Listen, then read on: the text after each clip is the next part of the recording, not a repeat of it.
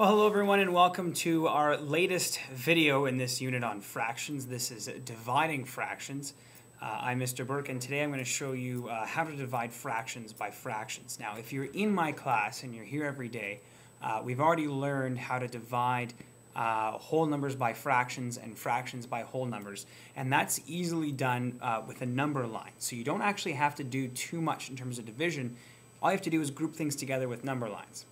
However, it gets a little more algorithmic and a little less conceptual when it comes to dividing a fraction by a fraction, because there really isn't an easy way to show it without making it more complicated.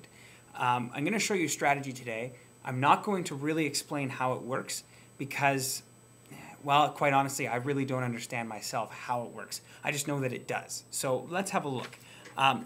You've been working with situations, for example, 3 divided by 1/3, right? And that means 3 wholes divided into groups of 1/3, or 1/4 divided into 4, which would be 1/4 divided into 4 groups, and you've used the number line. Here, I'm going to give you a situation.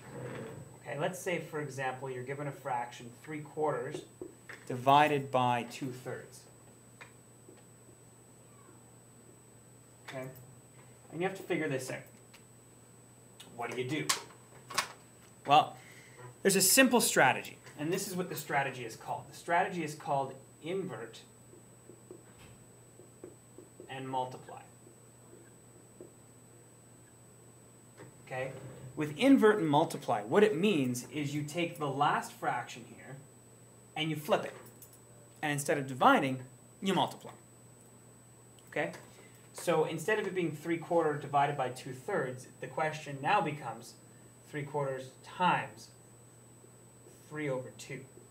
And you simply work your way across. 3 times 3, 9, 2, 4, 6, 8, 9/8. Or you could say 1 and 1/8. There's your answer. Okay? It's that simple. It truly is that easy. So I'm going to give you a question right now. Okay? And I want you to pause the video once I put the question up here, try it on your own, and then play it, and I'll show you how to do it. Okay? Here comes your question to do on your own. I'm going to give you this question. 4/5 divided by 3. Nope, divided by 2/6. So try that question on your own, and then press play when you're ready for the explanation. Okay. So you've tried this question. Let's see how you did. All right, invert and multiply means you take this fraction and you flip it. So the question now becomes 4/5 times 6/2. Okay?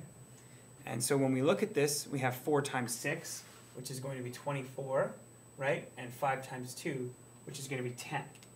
Now, this is fractions, this is math, which means it needs to be in simplest form, and it needs to be in a mixed number because this is an improper fraction. You can do this in either order. I'm going to turn it into a mixed number, then I'll put it in simplest form because the numbers will be smaller. So we've got a denominator of 10 here, right? So obviously there's more than 10, so that's the whole, right? So we've got 10, we've actually got 2 because there's 20. So it's 2 and 4/10, okay? 4 and 10 are both divisible by 2. So if we go 4 divided by 2, it's going to be 2. And 10 divided by 2 is 5.